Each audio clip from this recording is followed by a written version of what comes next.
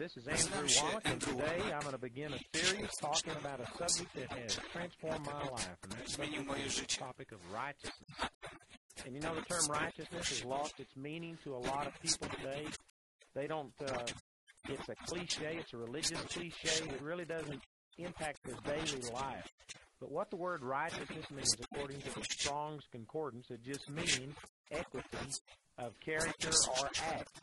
And what that's saying is it is talking about a purity, a wholeness, either in character, that's talking about your very nature, the way that you've been born again, or in your actions. Sometimes you have to use the context of a statement to be able to understand it. But in layman's terms, what this means is, the way I interpret it often is, that righteousness is just talking about right standing with God, being right with God. That's a very layman's term. You might be able to get more technical than that. But basically, that's what it's talking about. And, you know, this is what turned my life around. I was raised in a Christian home. I got born again when I was 8 years old, and I was taught the gospel, and so I really did make a real commitment of my life to the Lord at the age of 8. And I was made fun of in the 3rd grade for being a Christian. I mean, there was a change in my life. Even though I hadn't lived a very simple life, there was a noticeable change in my life that caused my friends to ask me the day after I made that decision what happened to me. So the point I'm making is I had a genuine conversion, and I started seeking the Lord. But you know, the problem was that I fell into a trap that I believe most Christians are in today. And that is that even though I got born again by trusting Jesus and putting my faith in Him, I fell into the deception of thinking that God was going to accept me after my salvation, you know, on a day-to-day basis, as far as His relationship, His pleasure with me. I felt that God's pleasure for me was proportional to my actions. And so I got to looking at my righteousness, at the things that I did. And I believe that God loved me according to how well I lived.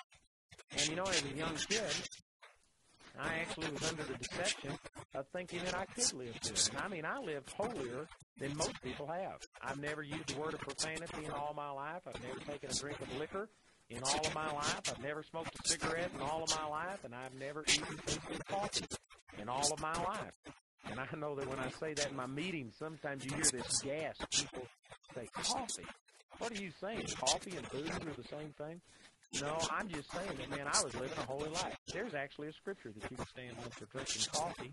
Out of Mark chapter 16, verse 18, it says you can drink any deadly thing and it shall not harm you. But the point I'm making is, man, I was living a holy life, and I really was trying to do everything that was told me. Matter of fact, I remember when I was a kid, I actually went to the pastor one time and asked what sin was, because they said that you sinned every day. And yet, I wasn't doing any of the things that they said. I never went dancing because that was all sin in the Baptist denomination. They even called it mixed bathing when boys and girls swam together in a public swimming pool.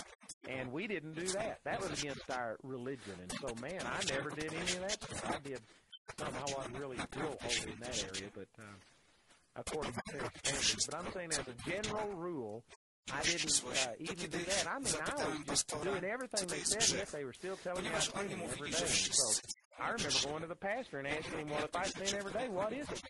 And he listed off drinking, cussing, smoking, dipping, chewing, going with those who do, and I didn't do any of those kind of things. And yet he was still telling me I sinned. So I said, well, I need to know what it is. And honestly, I was doing what the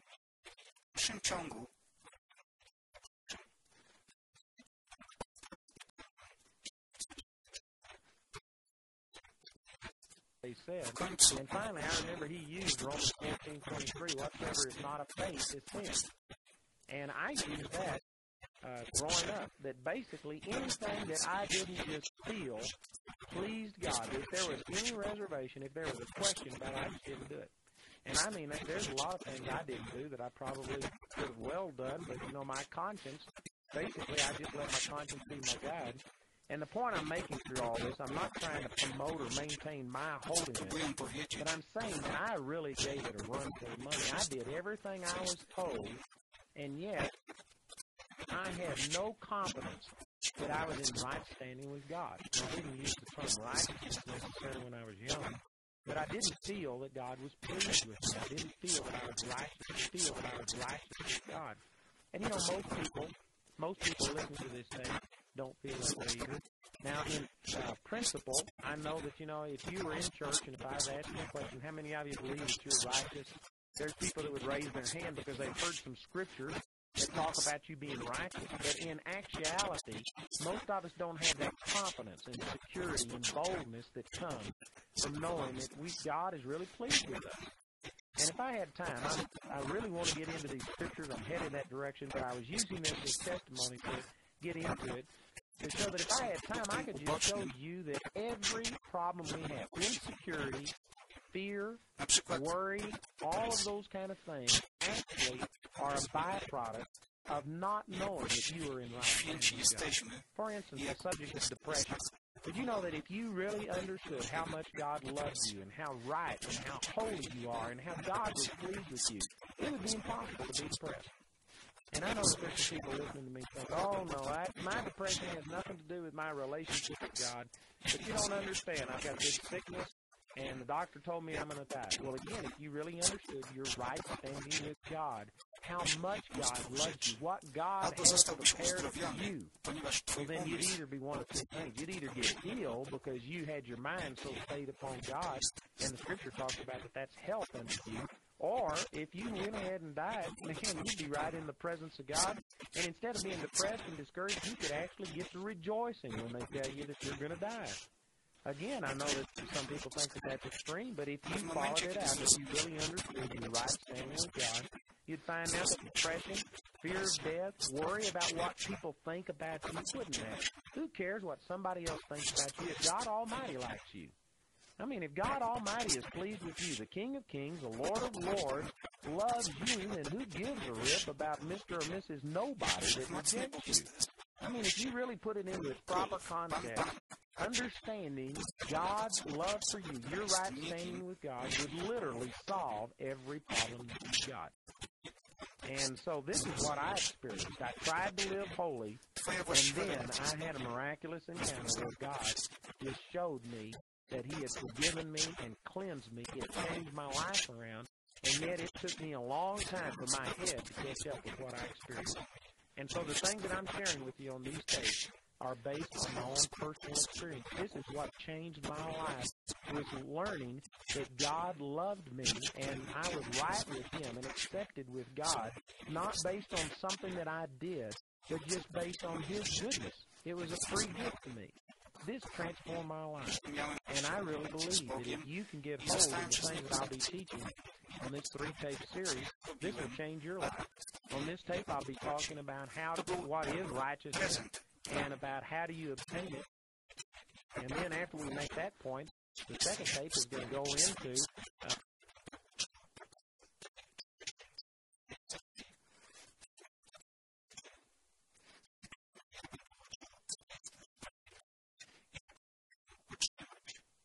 all right, I see this as a fact in Scripture, but how can I understand a holy God looking at me and counting me righteous and right standing when I see myself so wrong?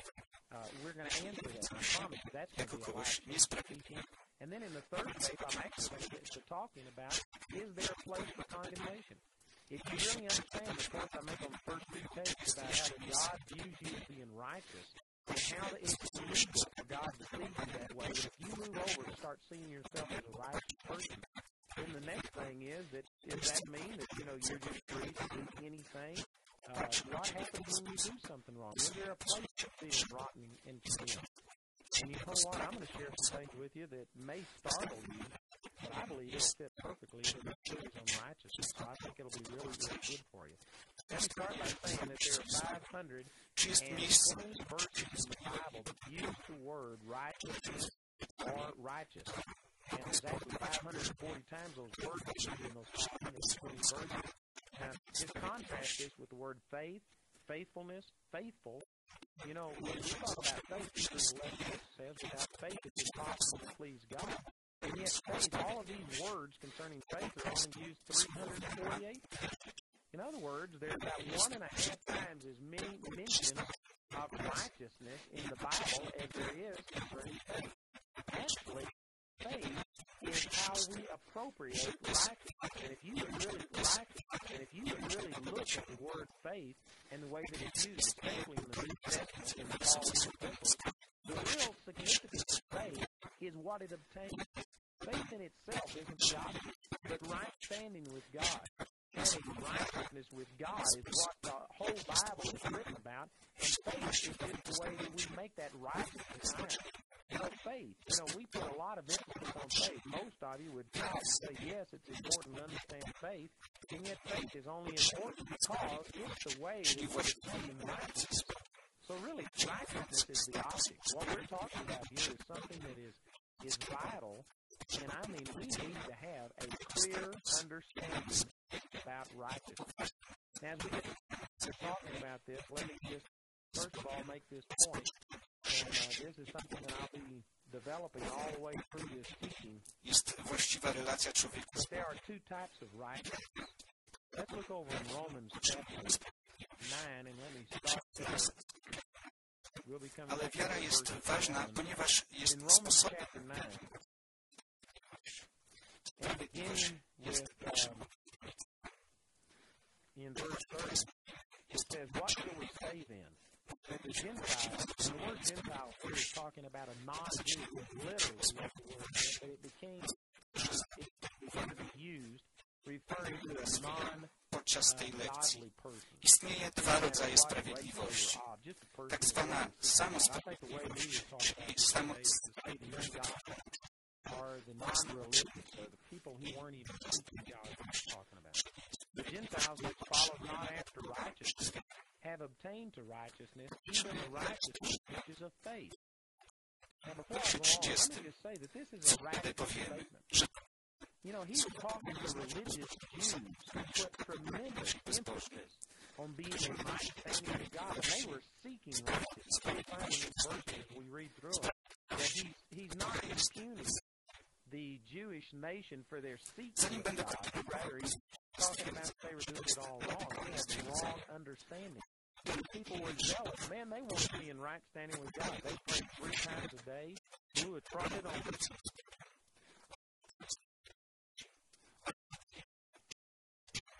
street in front of them to draw people's attention. They paid tithes of mint and anise and cumin, and on and on and on it went. I mean, these people were very zealous, very religious, and yet he's telling them that these people who weren't even seeking righteousness have become more righteous in the sight of God than the religious people. This really rubs the Jews the wrong way, and it really rubs people wrong today, too. So sometimes it's a harlot, the prostitute, the sinners out there are actually more accepted to God than the religious folks. Now, that's basically what he's saying right in verse 31. He says, "But Israel," which he's talking about the church or the religious people, which follows after the law of righteousness, hath not obtained the law of righteousness. Wherefore, verse 36, why is this so? Why is it that somebody who wasn't even seeking after God but could become more acceptable to God than the person who was doing all these religious acts? Verse 32 says, "Because they sought it not by faith, but as it was by the works of the law, for they stumbled at that stumbling stone. As it is written, Behold, I lay in Zion a stumbling stone, and rock of offense, and whosoever believeth on him shall not be ashamed." So what he's saying is, there's two types of righteousness. There's a righteousness that is produced by your own effort, your own works, and that's what religious people are after. Religious people, basically, here is the concept that religion teaches us. Religion teaches that if you are living right and doing right and keeping all of these rules and regulations, then God will accept you based on your performance. And that's what Paul here is equating to the nation of Israel, the way they thought. And he said that because that's the way they were trying to obtain right standing with God was through their own actions, their own good works. Therefore, they had fallen short. And yet the people who weren't seeking to please God by their actions had obtained into the righteousness, the true righteousness of God, because they sought it by faith. In other words, they just received righteousness as a gift. They didn't work for it. Going down in chapter 10, it says, "Brother, my heart's desire and prayer to God for Israel is that they might be saved." For I bear them record that they have a zeal of God, but not according to knowledge. And here's the physical verse 3. For they being ignorant of God's righteousness, and going about to establish their own righteousness, have not submitted themselves unto the righteousness of God. Well, that is Scripture. And that shows you there is a God's righteousness. There is a righteousness of God, a righteousness that comes from God. And if you're ignorant of a righteousness that comes from God, that is just a gift that is given unto you, then you will try and establish your own righteousness or self-righteousness. And if you're doing that, you cannot submit yourself unto the righteousness of God. In other words, you cannot be trusting in your self-righteousness, a righteousness that you produce by your own works, your own works, and trusting in the righteousness of God that comes as a free gift. You can't be doing both of those at the same time. It's either one or the other. A scripture, if you're here in Romans chapter 10, just one more chapter over, Romans chapter 11, verse 6 says, and if by grace, he's talking about, again, if it comes by grace, then it is no more work. Otherwise, grace is no more grace. But if it be of works, then it is no more grace. Otherwise, work is no more work. And that's just old English saying that it's one or the other. It's not a combination of the two. You're either justified, saved by grace, without works. Otherwise, it's not pure grace. It's not true grace if you mix works with it. Or you're either saved by what you do, by your own effort, without the grace of God. Otherwise, it's not true works if you mix it half and half. Religion today has to acknowledge that, yes, it takes the grace of God. Nobody's good enough to save themselves, but they've polluted it. And this is what Paul talked about in Galatians chapter 1. He says that it's not a total distruth that people are encouraging, but it's a perversion of the gospel. He said they have perverted it, saying, well, yes, you need the grace of God, but you also have to live wholly on your own. It's a combination of the two. Right here he says, no, that's not so. And in Galatians chapter 1, he says that if anybody, even an angel, preaches another gospel unto you, convert what I've said, and let him be accursed. And then he repeats it. It's such a strong statement. He said it again, that if any man preaches any other gospel unto you than that of God, let him be accursed. So we find here in these passages of Scripture that there's actually two types of righteousness. One is the righteous nature that actually comes as a gift from God. As a matter of fact, if you just kept reading on in Romans chapter 10 and verse 4, it says, for Christ is the end of the law for righteousness. Now, this is an awesome statement, and I haven't got time to really teach on this, but you know what? Most people really believe that we still have to keep the law today to be in right standing with God, for God to be pleased with us. In other words, you could say that most people believe that righteousness still is dependent upon us keeping the law. And this scripture says Christ is the end of the law for righteousness for everyone that believes. Well, that flies in the face of what most people really believe today. Verse 5, for Moses described the righteousness which is of the law, that the man which doeth those things shall live by them. In other words, what he's saying is, if you're trying to be in right standing with God through your own performance, the things that you do, then you have to keep all of those precepts of the law. And this is a point that most people miss. Galatians chapter 3 makes this point very clearly, that it's not just keeping parts of it, but you have to keep all of the law. Let me just read that passage to you out of Galatians chapter 3. And in verse 10, it says, for as many as are the works of the law are under the curse. For it is written, cursed is everyone that continueth not in all things, which are written in the book of the law to do them. Notice it says all things. See, some people who preach that, yes, you got to keep the law and you got to do certain things before you can be in right standing with God. They very seldom, I've never heard anybody say that you have to be perfect. They just say that you have to live as holy as you can, and if you fall short, you have to ask God to forgive you. But that's not what the law says. The law says you have to keep all of the things that are written in the book of the law to do them. The law doesn't teach that you do the best you can, and it's like a test in school. If you make 70 or above, then you pass. And if you make below that, then you're rejected by God. No, the Scripture teaches that you have to do them all. In James chapter 2, verse 10, it says that whosoever keeps the whole law and yet offends at one point becomes guilty of everything. What a radical thing. Again, that's James 2:10. You need to get hold of that. It says that if you keep the whole law and yet become guilty in one point, you've broken all of the law. See, the law, more accurately, is described like a huge glass window. And it wouldn't matter if you threw shot a BB through the window, or if you ran a truck through the window. If you break it, the entire thing is broken and it has to be replaced.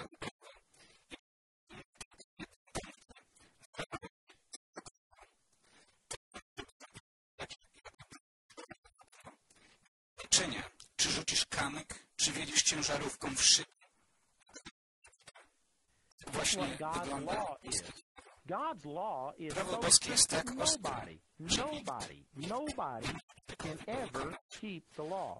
Let me show you a passage out of Deuteronomy chapter 28, and this one is often quoted by people and used to promote a self-righteousness, living free and holy of sin so that you can be accepted with God. Deuteronomy chapter 28, verse 1 says, "And it shall come to pass, if thou shalt hearken diligently unto the voice of the Lord thy God, to observe and do all his commandments, which I command thee this day, that the Lord thy God will set thee on high above all nations of the earth. And all these blessings shall come on thee and overtake thee, if thou shalt hearken unto the voice of the Lord thy God." And then in verse, all the way down through verse 14, it lists the blessings that will come upon you for keeping the law. Then in verses 15 through 68, it lists all the curses that come upon you if you don't keep the law. Now, if you're much of a mathematician, you'll know that there's more verses in verses 15 through 68 than there are in verses 3 through 14. In other words, the curses are a lot more detailed and numerous than the blessings. And you know what? I've heard people take this and say, well, boy, that's what you got to do. You got to hearken diligently, and you got to serve the Lord and do as much as you can. If you've been praying 30 minutes a day, pray an hour a day. If you read the Bible, for 1 hour a day, read it 2 hours a day. You got to be holy and do that. But go back and just look closely what these verses say. It says, "You shall hearken diligently unto the voice of the Lord thy God to observe and to do all his commandments." All. A-L-L. You know what that means in the Greek? It means all. Dokładnie, co te wersy mówią. It means that you can't miss Mówią, że musisz Matter of spełnić fact, if you back up just one verse into the 27th chapter, it's in the 27th chapter, the children of Israel were coming into the land of the promised land. Moses told them to put half of the people on Mount Gerizim and half of the people on Mount Ebal. And one half of those people would pronounce the blessings, the other half would pronounce the curses that come upon you if you don't obey. And so it listed all of these curses, and that's what the 27th chapter is doing.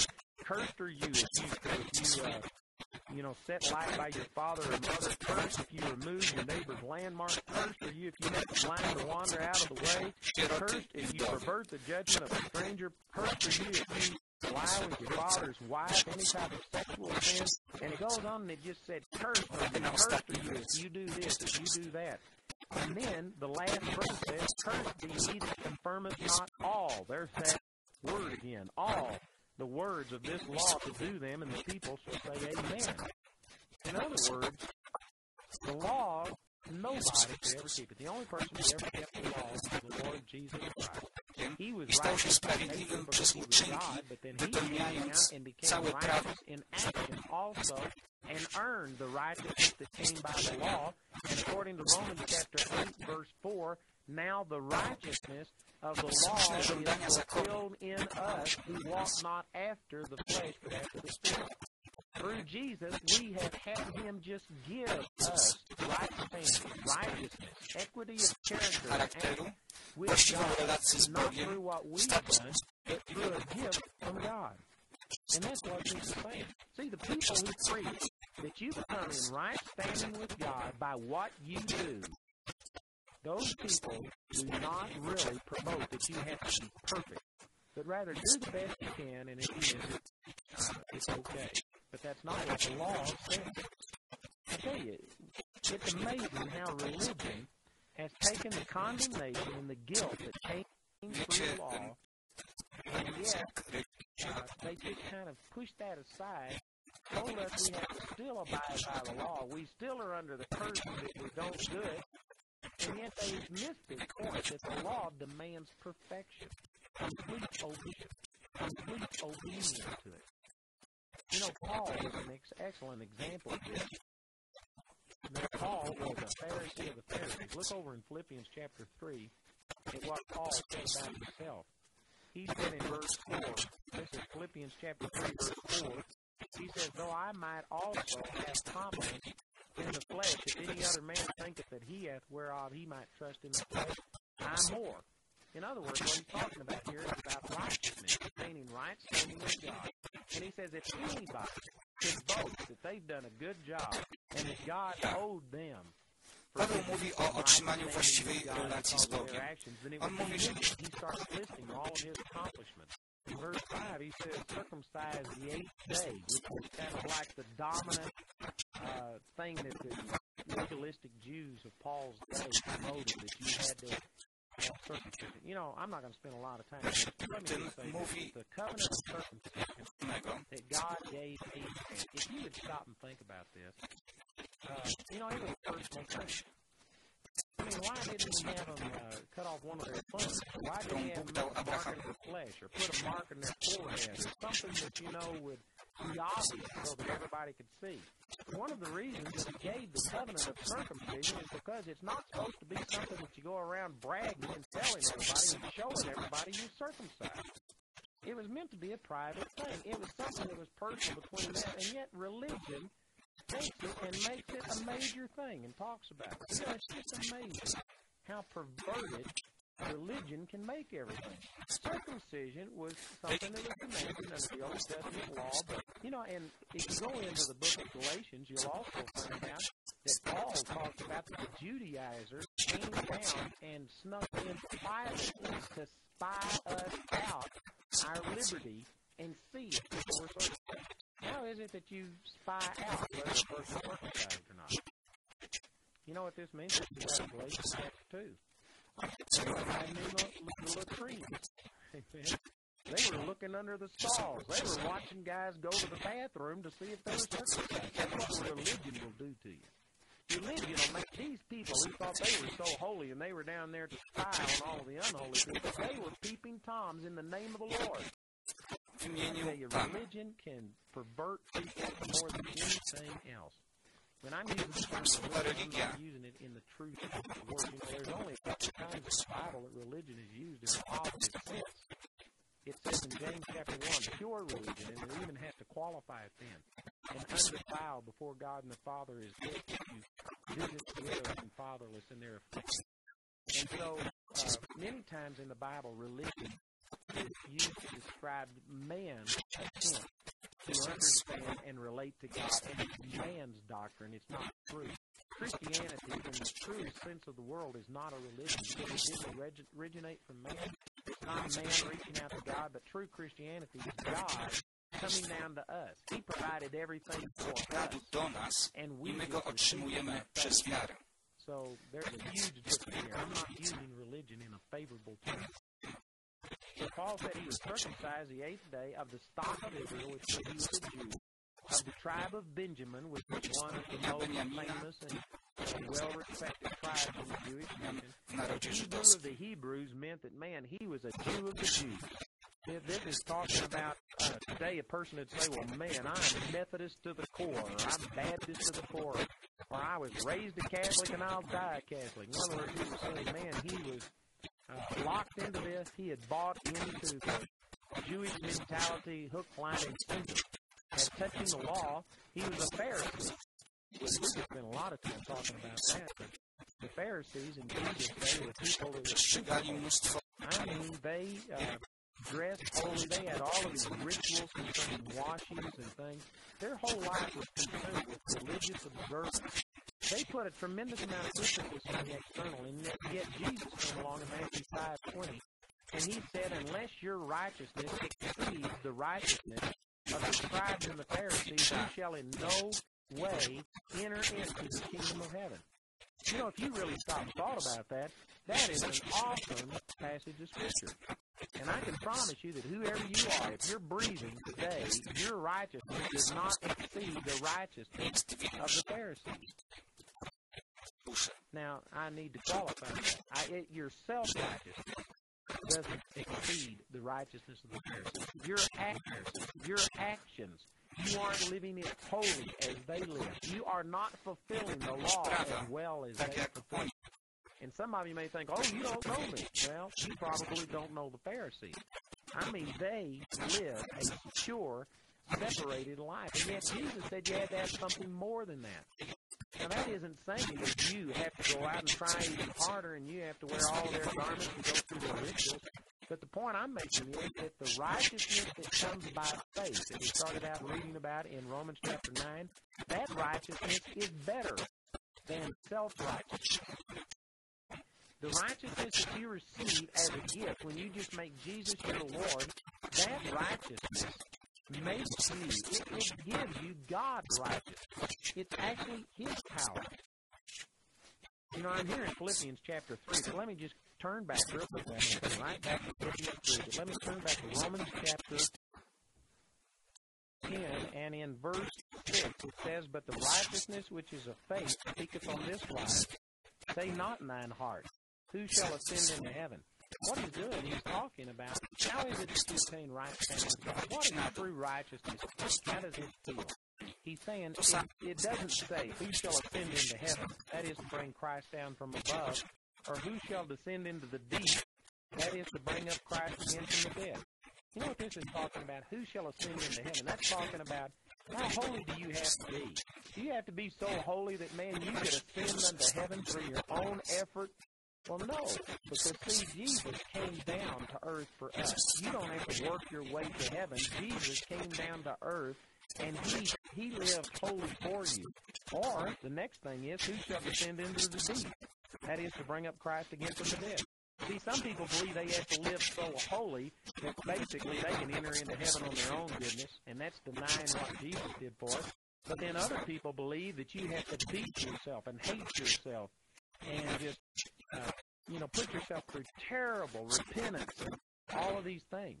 There are some groups that I've actually talked to a man one time that in South America, he was crucified on a cross during the Lent season and went through that. He actually crawled 3 miles over broken glass, and he took his shirt sleeves, rolled them up, and showed them the scars on his elbows and on his forearms and on his knees, where he'd crawled over broken glass and bled to do penance. See, there's some people that believe you have to do these kind of things to atone for your sins, but that's denying that Christ has already atoned for your sins. He died for you. He literally went to hell. He suffered the judgment of God, and He has paid for your sins. So true righteousness doesn't say that you have to live holy enough that you can ascend into heaven. Christ already did that for you. It doesn't say that you have to do penance and beat yourself and hate yourself. Christ has already borne your sin for you. But what does it say? It says the word is nigh thee, even in thy mouth and in thy heart. That is the word of faith which we preach, that if you shall confess with your mouth the Lord Jesus, and shall believe in thine heart that God hath raised Him from the dead, thou shalt be saved. For with the heart man believeth unto righteousness. The way you obtain right standing with God, the Bible right standing with God, is not through your acts of righteousness, through the things that you do, but you believe for it. You confess Jesus as your Lord. You receive His salvation, and you believe unto salvation, is what this is saying. Praise God. Boy, that is so powerful. Back in Philippians chapter 3, here's what Paul is saying. He says in verse 6, concerning zeal, he persecuted the church. Now, from the Jewish perspective, I mean, this was a very noble thing to do. They looked at Jesus as being awesome. Judaism that was going to pervert it and turn people away from keeping the law and this self-righteousness that comes through adherence to the law. So he persecuted the church mercilessly.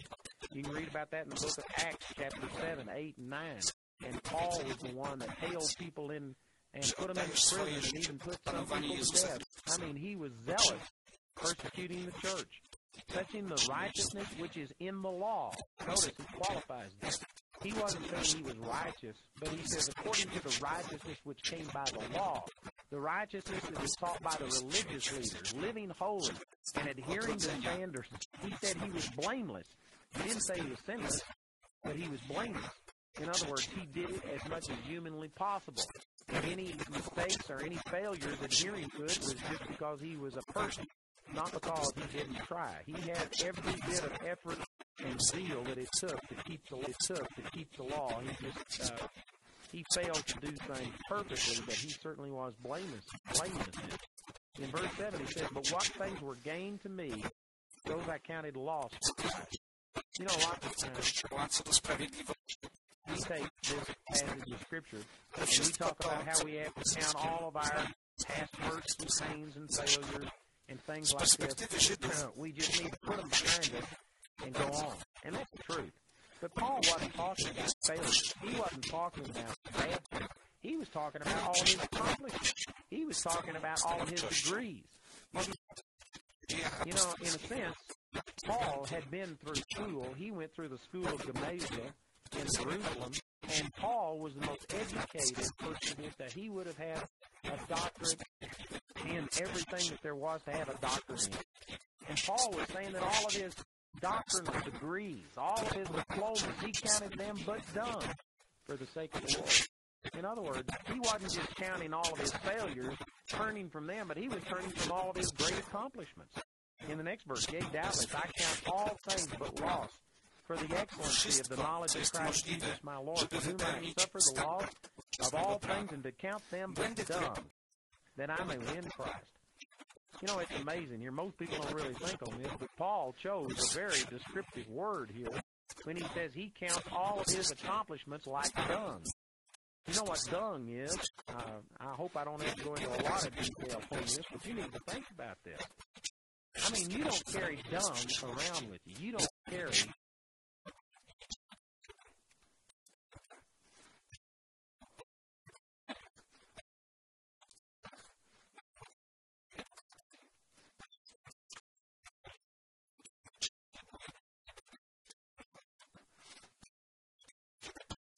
nic i wcale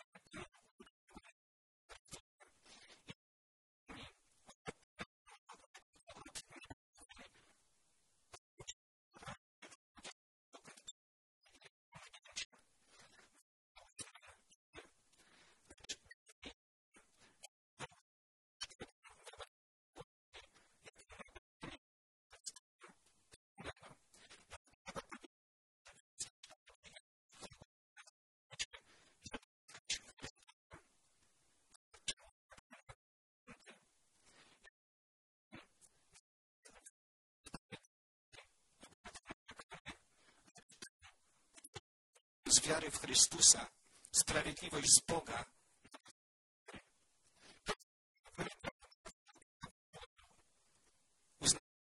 wcześniej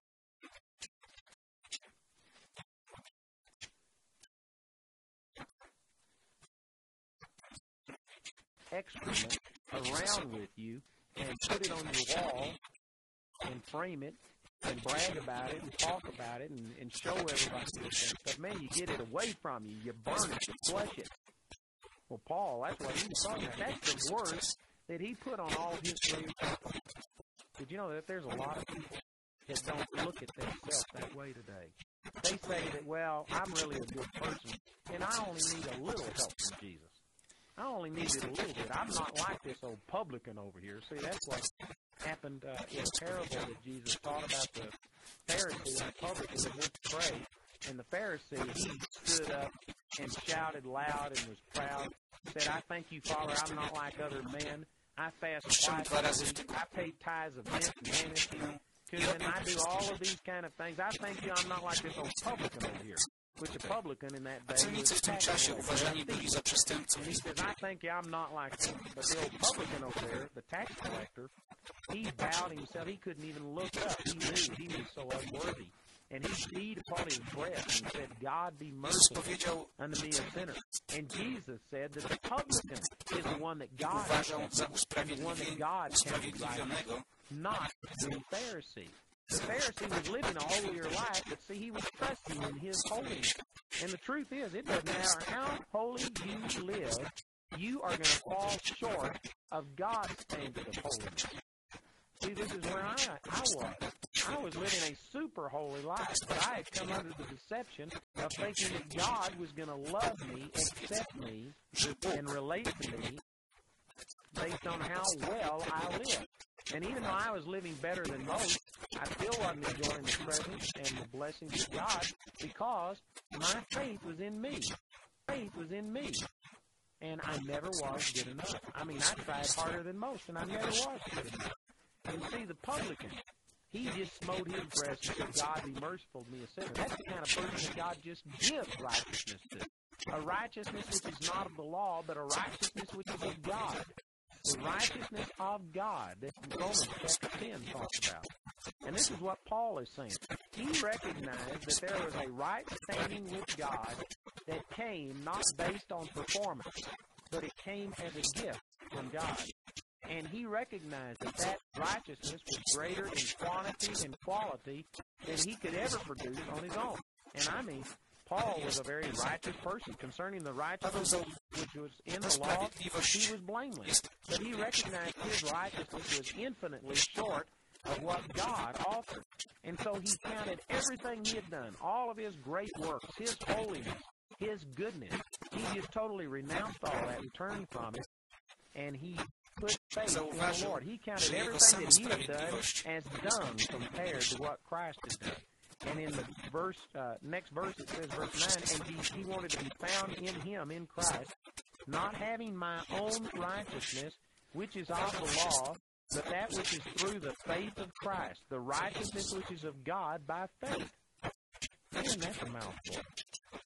He forgot everything that he had done. He quit putting faith in himself. He quit trusting in his own goodness as the basis of God loving him.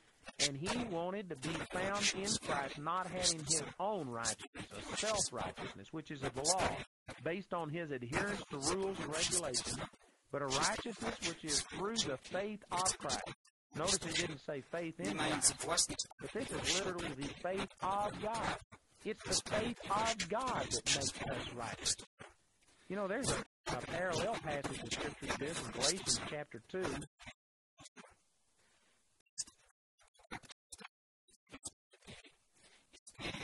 Istnieją w Galacjan w rozdziale 20, w rozdziale 2, w wersie 20. Where Paul said in verse 20, I am crucified with Christ, nevertheless I live, yet not I, but Christ liveth in me, and the life which I now live in the flesh, I live by the faith of the Son of God. Not faith in the Son of God, but I'm living by the faith of the Son of God. You know, I can teach on this for hours, but most people don't understand that we aren't trying to live for God, but true Christianity is God living through us. It's not us trying to live better than we did before we made Jesus our Lord, but when we make Jesus our Lord, the true Christian life is learning how to get out of our way and quit trusting in ourselves and quit trying to love people. You know, just white knuckles saying, in the name of Jesus, I will love you, and you just have willpower. No, that's not true Christianity. But true Christianity is saying, God, I recognize that I can't love this person. It's beyond my human ability to turn the other cheek when this person has hit me. When they spit in my face, it's beyond human ability to just wipe it off and continue to walk in love with them. And so what you do is say, God, I can't do it. I call on you. And you humble yourself and you ask God for help. And man, He is supernatural. He gives you supernatural ability to live the Christian life. The Christian life isn't hard to live. It's impossible to live. It is humanly impossible to measure up to all of the standards of Christianity. And the only way that we can ever be successful is to quit living it out of human ability, human righteousness, self-righteousness, and we have to just let God literally live through us. So He's saying, the life that I'm now living, I live by the faith of the Son of God who loved me and gave Himself for me. Verse 21, this Galatians 2:21. I do not frustrate the grace of God, for if righteousness come by the law, then Christ is dead in vain. Man, what a powerful thing. If righteousness comes through the law. If righteousness comes by me keeping some standard, and if I do well at it, then God counts me righteous. If that's the way that it comes, then Christ is dead in vain. Man, what a strong statement. Did you know you can actually void the work of Christ in your life if you are trusting in your own self-righteousness as the basis of God loving you? Boy, that's a radical statement. Somebody says, how could that be? Somebody says, how could that be? The reason that Christ came and died for you is so that you wouldn't have to live up to some standard. You wouldn't have to be holy. Instead, you just receive it as a gift. Now, I know somebody's thinking, man, well, you're advocating then that you can just live like the devil and still be righteous. No, if you listen to the entire tape series, it's important for you to live righteous. But it's not important for you to act right in order to be right in the sight of God. The only thing you have to do is believe right, not act right. If you believe right, then God will make you righteous. And if you are trusting in what you do, and if that's where your faith is, and looking at yourself, then you just basically make the death of Christ in vain for you. It has no impact on you. I know some of you are thinking, brother, that's not so. How could you say such a thing? Well, look over here in Galatians chapter 5.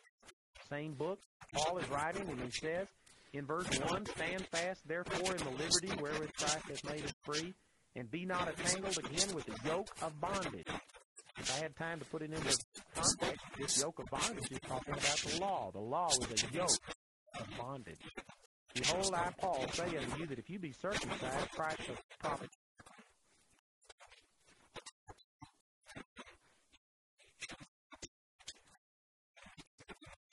you nothing. Now, we just read in Philippians chapter 3, verse 6, that Paul was circumcised. So he's not saying that the application of this today is he's not saying that you shouldn't do right things. See, Paul himself said that he wasn't trusting in the fact that he was circumcised. And that wasn't where his faith was.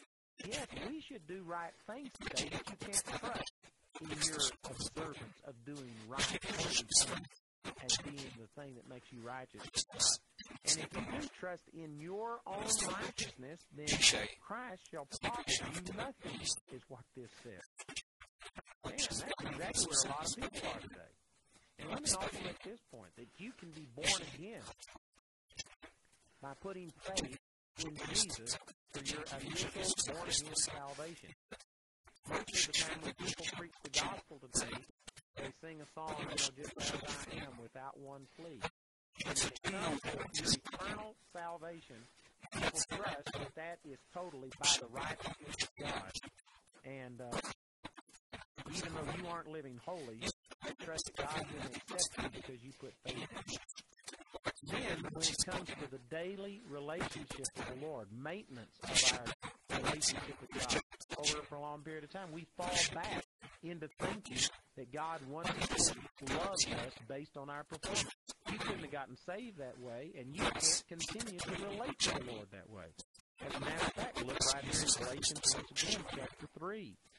And in Galatians chapter 3 and verse 1, Paul said, O foolish Galatians, who hath bewitched you? This word foolish in the Greek literally means you stupid Galatians. I mean, that's just what it means. That's what Paul said. I mean, it's stupid to think. And then when it says who hath bewitched you, this is talking about demonic deception. I mean, these people were under a demonic curse. He says that you should not obey the truth, before whose eyes Jesus Christ hath been evidently set forth crucified among you. It's only what I learned of you. Received ye the Spirit by the works of the law, or by the hearing of faith? Well, the way that they wasn't something that they did. It just came. Paul preached the gospel unto them. They believed him, and he knew that. So we asked him this question. The answer is, well, they received it by hearing of faith, not through living holy. And then in verse 3 it says, are you so foolish? Again, the word could be translated stupid. Are you so foolish? Having begun in the Spirit, are you now made perfect by the flesh? In other words, if the way you got saved is by putting faith in the Savior, you didn't have any righteous acts to offer God. I mean, when most people get born again, you hadn't been fasting, praying, studying the Word, living holy. And you came to the Lord as an adulterer, as a liar, a thief, all of these kind of things. You had all of these sins in your life. You hadn't been fasting. You hadn't been praying. You hadn't been paying your tithes. You hadn't been going to church. You hadn't been doing anything. And yet you called on Jesus to save you, and you received the greatest miracle that you'll ever receive, which is salvation. And then we get so foolish that we started off totally dependent upon God, saying, just as I am. But now, that's not enough. We have not enough.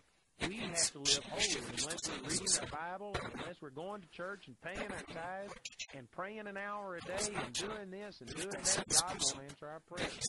That's not what the Scripture says. Colossians chapter 2, verse 6 says, as ye have therefore received Christ Jesus the Lord, so walk ye in him. That means the same way you got born again is the same way that you're supposed to continue to relate to the Lord. And you do it not based on what you do. When you came to the Lord, you didn't offer your holiness to God and say, God, look how holy I've been. Now save me. No, you looked at Jesus and said, look what Jesus did. I receive it. I believe I'm saved through him. That's the way you're supposed to still be relating to the Lord, is what all these passages of Scripture say. Are you so foolish, having begun in the Spirit? Are you now made perfect in the flesh? Well, I tell you, that's descriptive of a lot of people today, and that is not the way that God intended it to be. So let's go back to Galatians chapter 5. In verse 2, it says, behold, I, Paul, say unto you that if you be circumcised, Christ shall profit you nothing. For I testify again to every man that is circumcised that he is a debtor to do the whole law. This is the same point that I made over there in Galatians chapter 3, verse 10. Cursed is he that continueth not in all things that are written in the law to do it. If you are going to trust to be justified, and the word justified here is a little layman's definition. It means just as if I'd never sinned. Justified, never sinned. And if you are going to be just as if you've never sinned, then you have to do it through faith and not through performance. Nobody, based on their performance, will ever be good enough to have God say, all right, I owe you salvation. You earned it. No, we all have to come as the publican and just say, God, be merciful to me, a sinner. And that's not only when you get born again, but every day of your born-again life, you still have to trust in the mercy of God. In verse 4, it says, Christ has become of no effect unto you. Whosoever of you are justified by the law, you are fallen from grace. And he's talking to Christians here. This is not talking about that they've lost their salvation. That's not what this is talking about. It just means that they are no longer living under the grace of God. They aren't having God's ability available to them on an unearned, undeserved basis. But instead, they're getting only what they deserve. Man, you don't want what you deserve. You may think you do, but you don't. Man, I used to develop pictures in a photography studio. And we'd have these people come in, usually as women, and they'd say something like, oh, this picture doesn't give you justice. And, you know, I never had the nerve to say it, but I thought it a lot. I always wanted to say, lady, you don't need justice, you need mercy. And you know what? That's the way it is with us. Some people say, well, I'm believing that God's going to move in my life because I've fasted, because I've prayed, and because you've done these things. But the truth is, you don't want what you deserve. Even after you're born again, if God gave you what you deserve, you would go directly to hell. That's true. I mean, the best of us, at your very best, on your very best day, you are infinitely lower than God's standard of perfection. And God says you either have to get what you deserve or you have to humble yourself and receive it as a free gift. Look over here in Romans chapter 3. This is basically the point that he's making in Romans chapter 3. Verse 19, it says, Now we know that what things soever the law saith, it saith to them who are under the law, that every mouth may be stopped and all the world may become guilty before God. You know, the purpose of the law wasn't so that you could keep all of the commandments, and if you would keep them well enough, God would accept you and you would become righteous. The law was not given for righteousness. Remember, Romans 10:4, it says, Christ is the end of the law for righteousness to everyone who believes.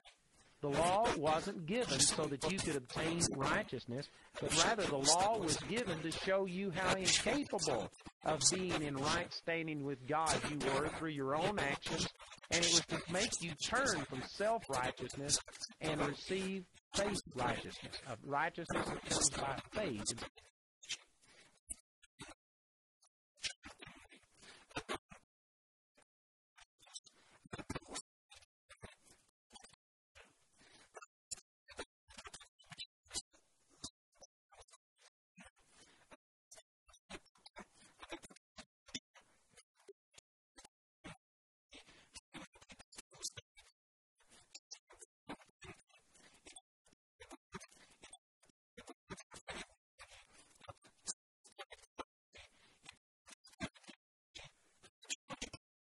Instead of by works.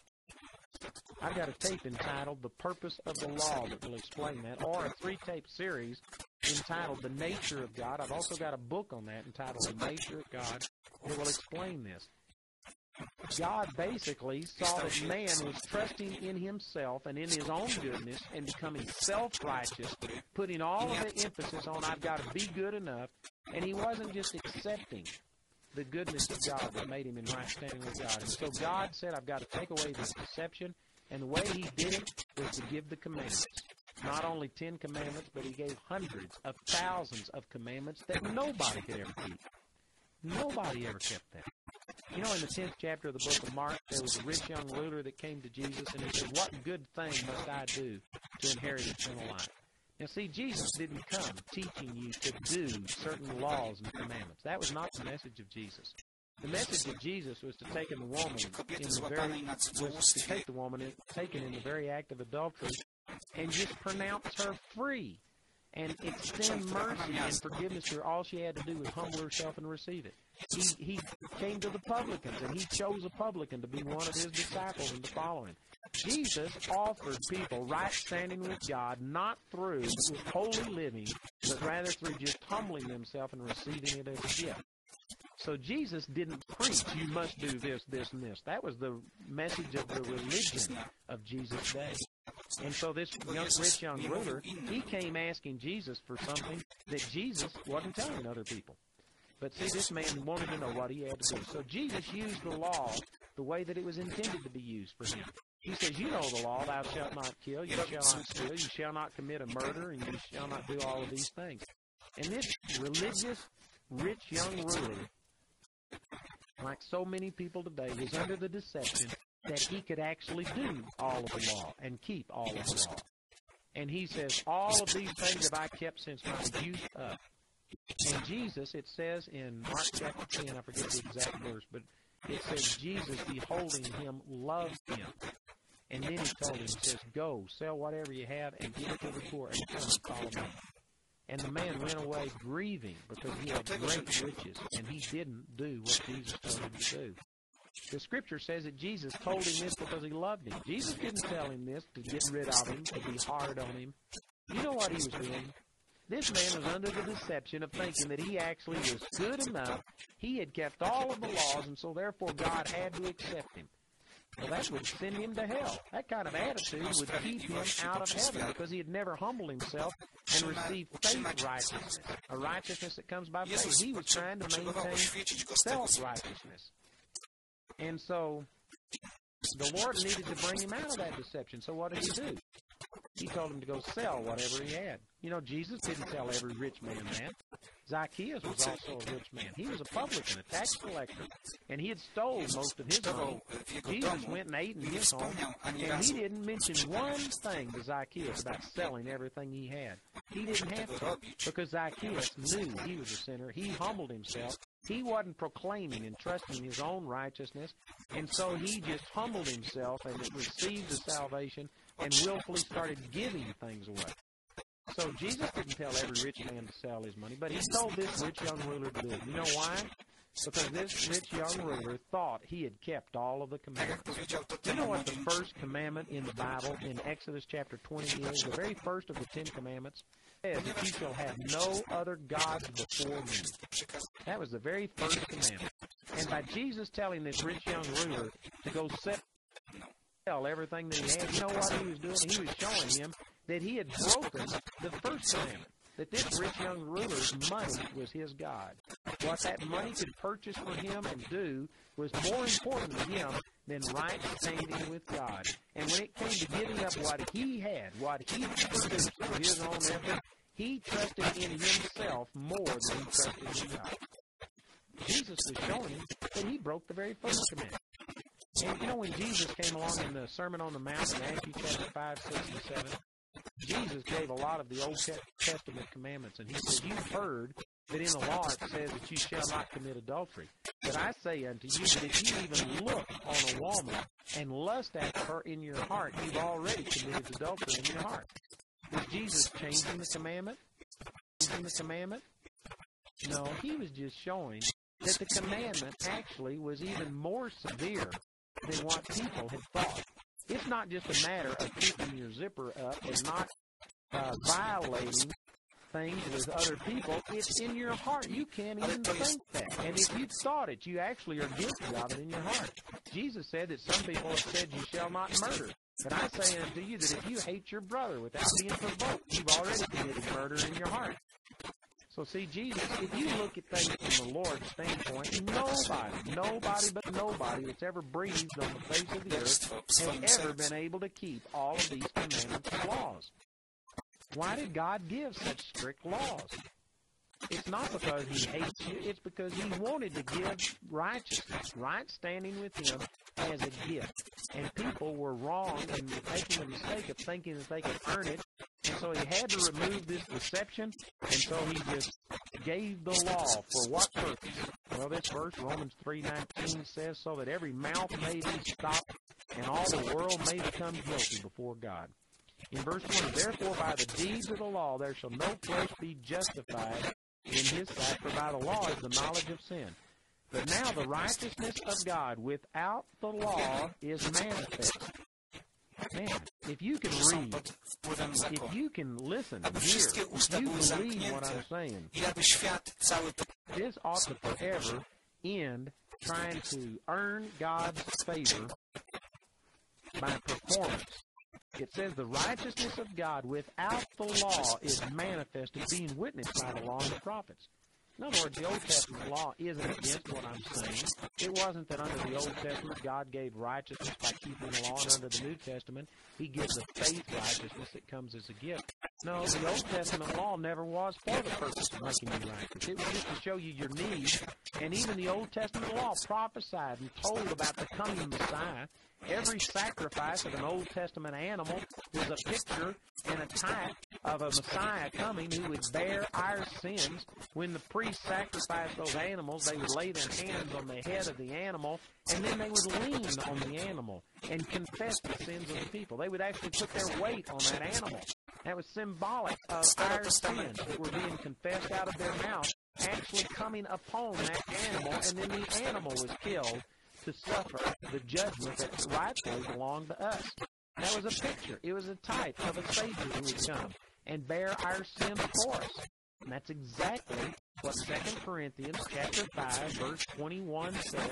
It says, for he made him, talking about God the Father, made Jesus, who knew no sin, to be made sin for us, that we might be made the righteousness of God in him. God put our sin upon Jesus, and Jesus bore our sins so that we could receive.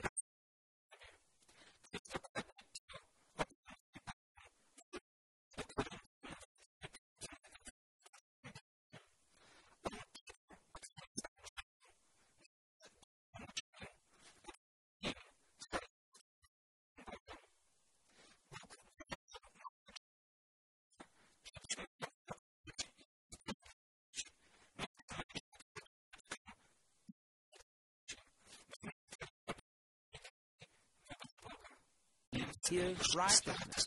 We didn't receive just a little bit of it. We have been made the righteousness of God. So see, the Old Testament law even prophesied all of this. In verse 21 it says, now the righteousness of God without the law is manifest, being witnessed by the law and the prophets, even the righteousness of God, which is by faith of Jesus Christ, upon all, unto all, and upon all them that believe, for there is no difference. And that is awesome. It says it's the righteousness of God. See, people who are preaching that you've got to be holy, They're preaching a self-righteousness. Then I guarantee you, regardless of how holy you are, you may look good compared to some person. But all have sinned and come short of the glory of God. That's verse 23. And so, see, God isn't judging you based on a relative worth compared to other people. The standard that God uses is Jesus. It's just like, if you had a measuring stick and you wanted to see how tall a person is and there was a certain height that was considered to be holy, well, you might compare yourself to other people, and you might stand up next to somebody, and compared to other people, you're about normal. And so you feel real good about yourself. But then Jesus comes along, who stands heads and shoulders above anybody else. And that's the measuring stick that God used. Nobody could ever measure up to Jesus. So see, now God gives a righteousness. It's not just human righteousness. It's the righteousness of God, which is by faith of Jesus Christ unto all and upon all them that believe, for there is no difference. For all have sinned and come short of the glory of God. Now, we take verse 23 out of context often and say that all have sinned and come short of the glory of God. And we use that to prove universal guilt. And that's a true statement. But the point that is really being made is verse 24. So let me read verse 23 and 24 together. It says, for all have sinned and come short of the glory of God, being justified freely by His grace through the redemption that is in Christ Jesus. In other words, it's basically saying, since all are guilty and nobody can stand before God based on your own goodness, then you don't have to worry about performing and earning the favor of God, because in the same way as all are guilty, all have also become justified through Christ Jesus. And it's understood. It's all those who put their faith in Jesus. If you will receive it, everyone can be justified through the Lord Jesus Christ. In verse 25, it says, whom God hath set forth to be a propitiation. That means an atoning sacrifice through faith in His blood, to declare His righteousness for the remission of sins that are past. For that's power. God declares Jesus' righteousness to our account. There's no way that you could ever match the righteousness, the holiness, the purity of the Lord Jesus Christ. Those of you who think that maybe you got to be right in your actions for God to love you, you may be better than I am, but who wants to be the best sinner that ever got sent to hell?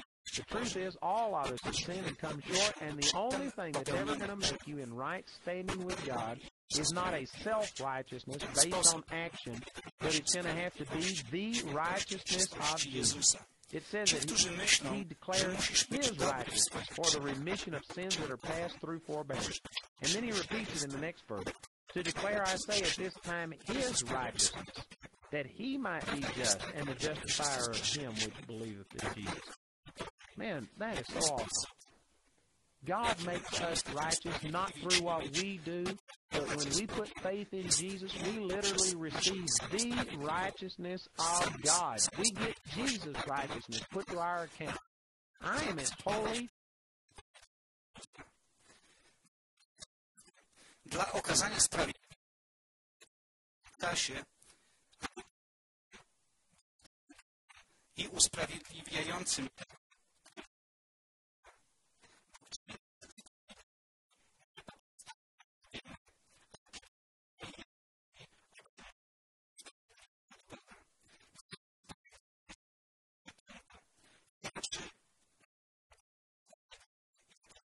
as righteous and as pure as Jesus is. And I know some of you may choke on that and think, how can you say that? Because you're looking on my physical body.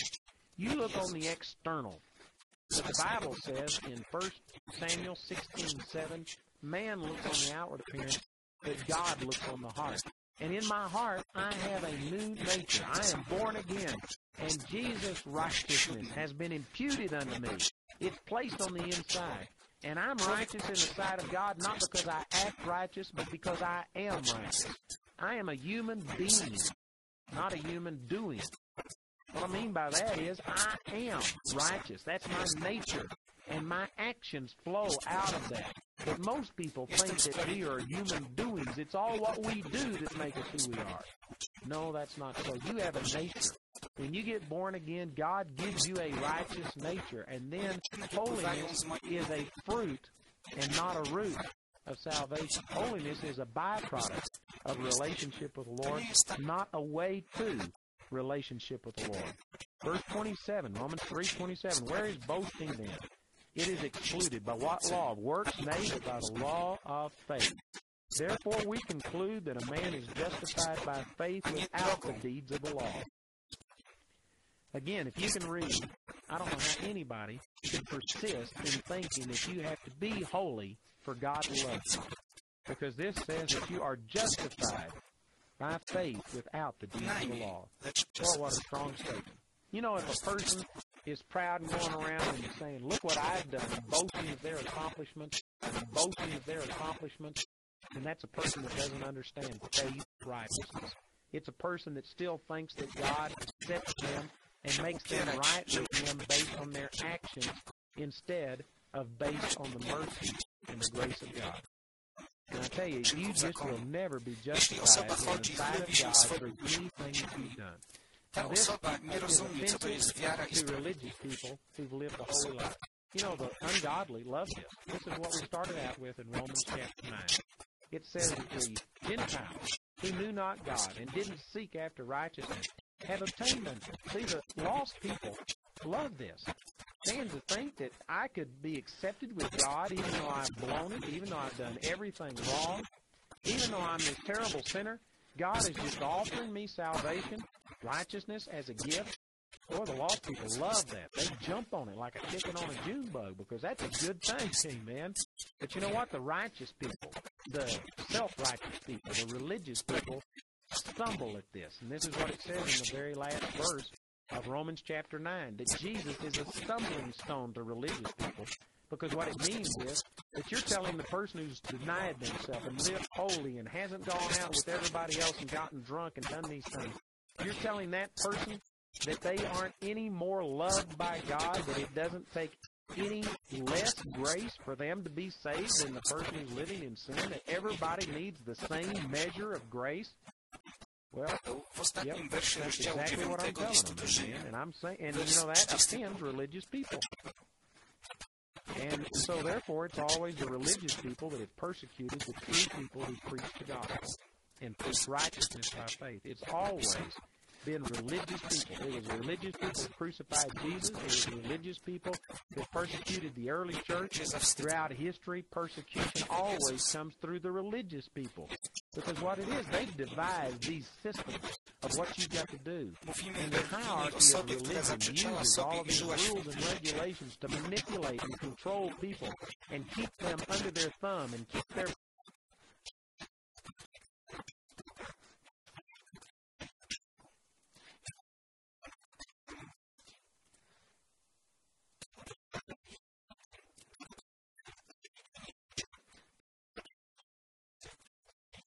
gospel i usprawiedliwienie.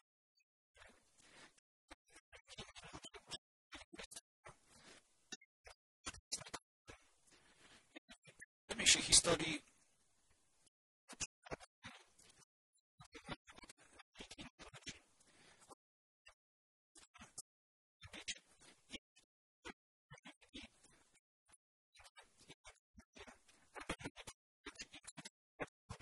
money flowing into their coffers. But when you start telling people that, hey, it's not what you do, you don't have to come to church. You don't have to pay your tithes to make God love you. Instead, you ought to come to church because God does love you and because you've already accepted it. You ought to give, not to get God to love you, but because you understand how much God loves you. Just give as you purpose in your heart. That kind of teaching always flies in the face of people who are trying to manipulate and control others. And so, therefore, they persecute the people who preach that because they lose control. That means that these people have to be responsive to God. It has to be a love response rather than a fear response that drives them. And, boy, they hate that. They don't like it. But, you know, the good news about this is that if you understood things properly from God's point of view, nobody could ever earn right standing with God. It's actually the mercy of God that set this system up this way. Because in man's opinion, we think some people are righteous and holy. But from God's viewpoint, we've all sinned and come short of the glory of God. And if God would have demanded some level of performance, even if He would have decreased His standards, and made it so that, a lot of people could squeak in. It would have also exempted certain people. There's certain people that from the word go, they lived in sin. They were rebellious towards God. And God would have exempted those people, and He would have put even a very minimum requirement that you had to do just the smallest one. But because God loved everyone, He wanted a method of salvation that would be available to every person, regardless of what they've done. So, He just said, all right, if you want to trust in yourself, here's what you got to do. And He gave the law. Not so that people could fulfill it, but rather to make them despair of self-salvation, self-righteousness. And then He turned around and just offered the gift of righteousness, a faith of righteousness, a faith righteousness that comes from God. It's actually His righteousness, and it's exceedingly greater in quality and quantity than what you could ever produce on your own.